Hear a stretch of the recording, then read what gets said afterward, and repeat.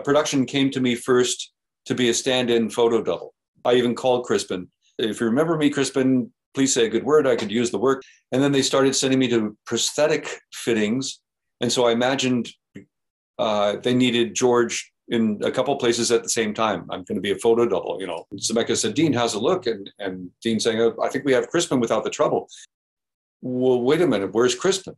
Because they didn't really tell me jack. In my mind, Crispin had another project. I couldn't fathom how they were going to do the film without him. And then my makeup guy, he said, you know, Crispin's out, you're going to be George. I said, how can they do that? Because after part 3 came out, Crispin called me.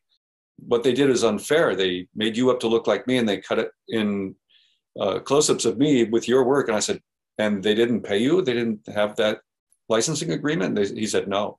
He, of course, you know, sued everyone and they settled, I think, before it went to court.